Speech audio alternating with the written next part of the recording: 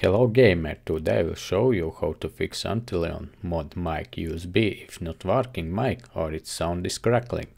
This tutorial can also be useful for other mic repair. To repair mic you have to find the place where the cable is broken. In my case, if I move the wire near to remove, the mic starts working shortly. To do this you will need to borrow a set of soldering tools, superglue and some heat-shrink tubing from your grandmother. The first task is to cut the cable at the point of damage. In this place it looks like the brace is damaged. I will put heat-shrink tubing over the top to make sure this part lasts longer. Cut a long enough heat-shrink tubing. Use the pliers to make it bigger to fit on the mic mount. Attach the heat-shrink tubing so that the cable is locked in place. Then with a sharp knife remove cable jacket, but carefully, not to damage the internal wires. Then for each wires remove the outer jacket so that these wires can be thin.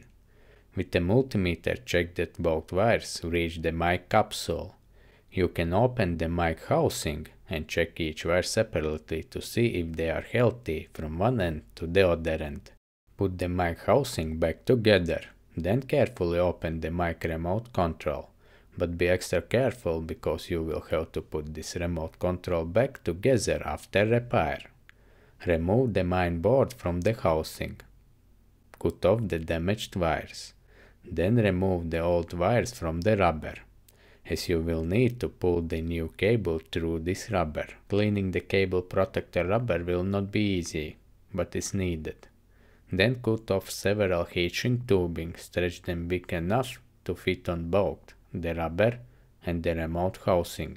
Put all the heat-shrink tubing on the cable, as you won't be able to do this after soldering. Then thin the wires to make it easier to solder to the board contacts.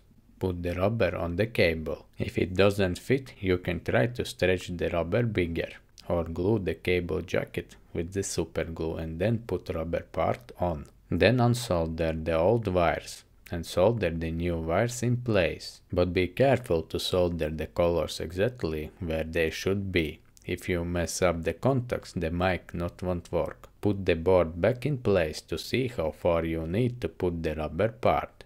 Glue the cable with super glue so it doesn't come out and break the wires.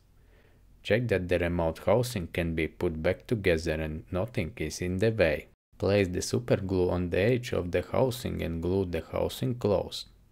Then put the glue on the cable and rubber and attach the first heat-shrink tubing over the top. Then attach the second heat-shrink tubing.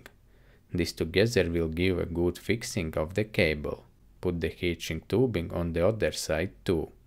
Then put the big heat-shrink tubing on top of the housing. Do the same on the other side of the remote. Together this will give a good cable and remote fixation. Here's the result. ModMic USB fixed.